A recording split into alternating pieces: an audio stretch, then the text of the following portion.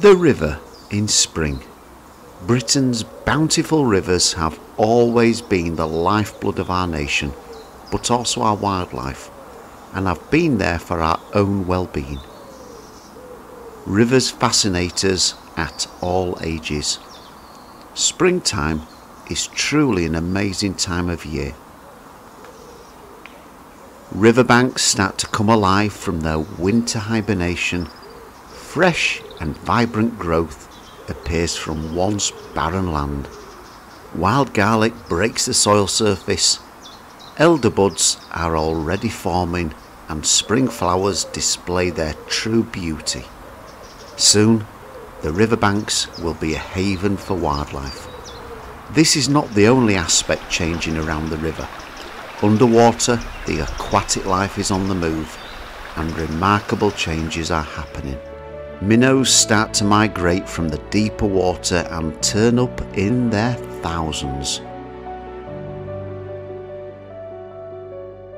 In turn, the marvellous European eel won't be far behind, looking for easy pickings.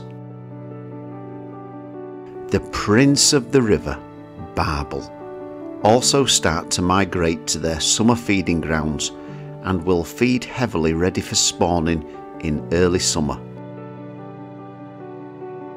Even the gudgeon are slowly starting to turn up in the shallower waters. With its style, grace and elegance, the grayling, aptly named the Lady of the Stream, dances in the flow, picking off food as it travels downstream.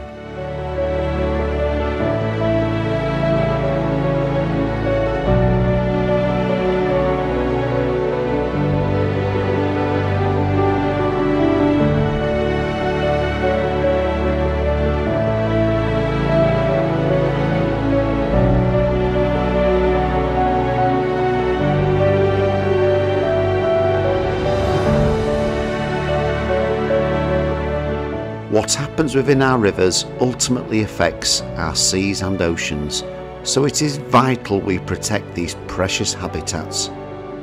Rivers are home to a huge amount of wildlife above and below the waterline, and there never has been a more important time to celebrate and nurture our rivers.